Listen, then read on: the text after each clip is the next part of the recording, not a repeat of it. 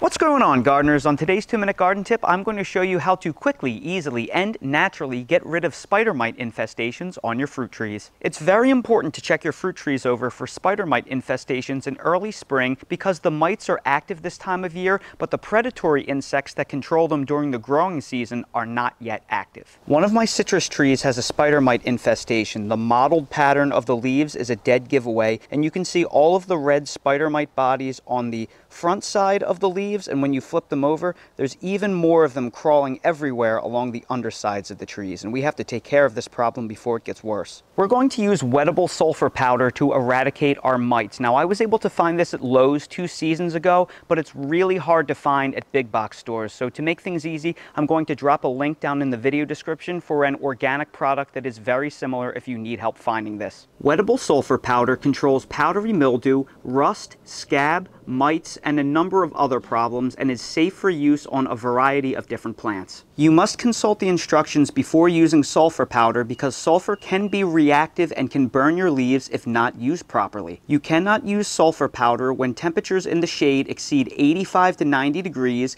You can't mix it with anything oil-based, and you shouldn't even spray it on plants that have been treated with oils recently. Always consult the instructions for concentrations because how much you use is going to depend on what you're growing. We are going to follow the citrus instructions, which instruct 2 tablespoons per gallon of water as the mix. Per the instructions, we are going to pre-mix the recommended dosage of the powder with a little bit of water, and we are going to combine it until it forms a homogeneous paste. Once the paste is homogeneous, we are then going to add it to a pump sprayer and add the recommended amount of water. Once the appropriate mix is made, we are going to spray down our fruit trees liberally, especially making sure to coat the undersides of all of the leaves because that is usually where most of the mites hide. It's best to apply these sprays when approaching sunset because you will minimize the chances of any of the leaves burning from the sulfur spray contacting very strong hot sunlight, and also you minimize the chances of spraying any pollinators because pollinators go away after sunset for the most part. After 48 hours, spray down your tree with a hose at a pretty powerful stream to try and remove all of that sulfur spray as well as the dead mite bodies. It will be very difficult to tell the difference between dead mite bodies and living mite bodies, so you want to clean off all the leaves so you don't get them confused. Inspect the tree after 7 days and make sure that there are no more spider mites. You probably will want to provide one more repeat application, so consult the instructions to find out what the repeat application intervals are. Most are 7 to 10 days, but read the package because it may vary. Most spider mite infestations can be controlled after 2 applications. However, check your tree over because you may need a 3rd application if you have a very bad infestation. And that's today's 2-minute garden tip.